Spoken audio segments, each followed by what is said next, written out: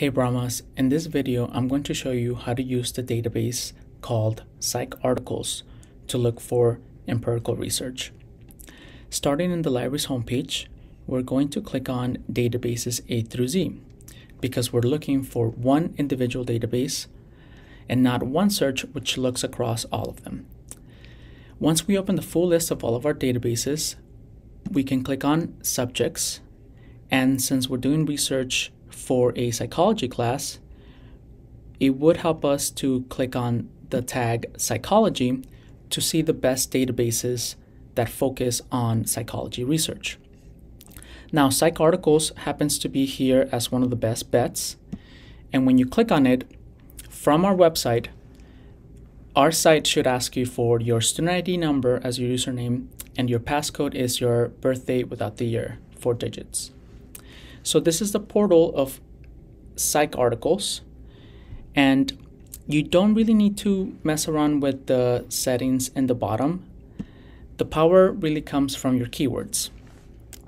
Now, I'm just going to continue the example from this tutorial in which we're focusing on two concepts, racism and Latinos, and we're going to click search. And if we find more specific keywords as we're looking through the research, we can always go back to the search bar and play with the combination of keywords. But for now, we're just trying to see how this database works. Now, since we are looking for original research, which usually means empirical research, this EBSCO database has on the left-hand side a set of tools that we can use. So I'm gonna scroll down a bit and I'm going to click on the section that says methodology. And then I'm going to click on the option that reads empirical study, because empirical studies usually mean original research in the field of psychology. So now that I've done that, I'm guaranteed that most of these articles are going to be displaying a methodology of empirical study. And if we wanted to filter our results even more, you can go to the publication date and maybe type 2010 to only look at the research in the last 10 years, so nothing published before 2010.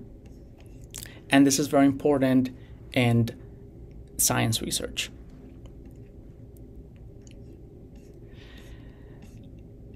That said, most of the articles that we're going to see are going to be coming from academic journals, which means they're bound to be peer-reviewed.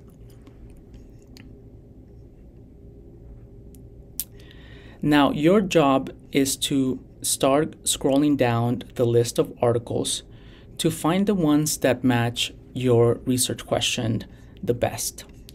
So let's say that you were intrigued by this one, and I'm going to click on the title of that article. In PsycArticles, this database will show me a record of that source, and I can see that it was published in an academic journal right by that little icon. And if I were to have clicked on the PDF icon, that would have pulled up the complete article in its PDF format. But since I click on the title, I'm opening up the record of this article, and I can see that it has 5 authors. It was published in the Journal of Latinx Psychology in 2012. I can see some of the keywords that they have identified, and maybe this area can help you brainstorm about the focus of your research question. You usually see the abstract, which is supposed to summarize the point of the article. And subjects are also very helpful because sometimes they allow you to see how the databases are cataloging this type of research. So for example, they're using the tag Latinos/Latinas. And then when it comes to the citation later on, most peer-reviewed articles will end with a DOI or a digital object identifier, which you can find right here. So once again, if I want to open the complete article, I would click on the PDF icon so that I can start skimming through the beginning or the end to see how useful this article will be in my research paper. And maybe I will cite it or maybe I won't. So we're seeing the abstract once again, the introduction, and we're also looking for the heading that says method or methodology, because this heading assures you that this is a peer-reviewed article with empirical research. So the methods section will tell you how the researchers designed their research and what kind of methods they use to conduct their exploration and data gathering. Now, if you like this article and you want to read it later, you can always click on the email button on the right-hand side. You should choose APA as the citation so that this database can send you a full text citation of this article, which is not always 100% correct, but it's at least you can start off with that. And let's go back to our results. So you can email yourself as many articles as you wish, but ultimately you're the one who's going to be reading them and using them in your research paper. So you do want to make sure that the ones that you pick are closely related to your research question. So we came back to our results, and I wanted to show you this tool that PsycArticles contains. So at the top horizontal blue bar, there's a APA thesaurus of index terms. So this is really useful if you are struggling to figure out what are the best keywords for your research topics. So let's say that we didn't know how to call Latinos. We don't know if Latinos is the best keyword. So we're going to type that and click browse. Not in the very top search bar, in the second one right here. And so in this thesaurus, we're going to see the official subject headings that the field of psychology uses to catalog the research. So if we see Latinos/Latinas, and then underneath that we see Latinx, use the previous one. So that's the more official heading. And if we click on it, we can see that there are variations of this subject heading, such as racial and ethnic groups, Mexican Americans, if we wanted to be more specific, or we can even select minority groups and pick something even more specific, such as Cuban Americans, etc. Now, let's say that you did want to keep just Latinos, Latinas. So we're going to select that, and then we're going to add it to our keyword combination at the top.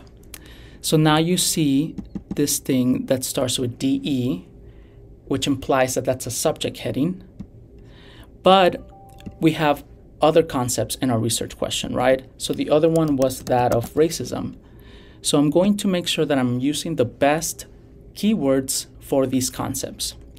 So with racism, I can see it right here in blue, which means that I can click on it and expand upon this concept. So under racism, there's other synonymous terms that we could use, such as anti-Semitism, hate crimes, implicit bias, social discrimination, prejudice, intersectionality. So you could get more specific than just racism. But let's say that you were interested in racism, but also social discrimination.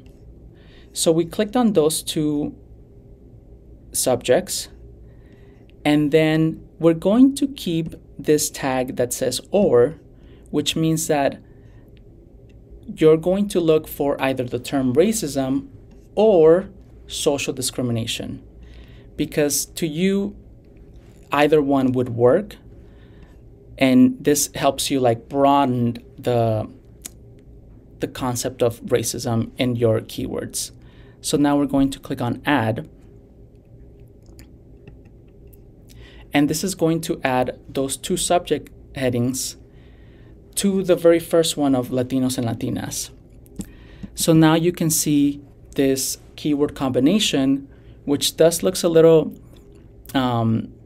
code-like, but this just means that if we click search, PsycArticles is going to pull up any sources that are tagged under the subject headings of Latinos and Latinas, and a subject heading of either racism or social discrimination.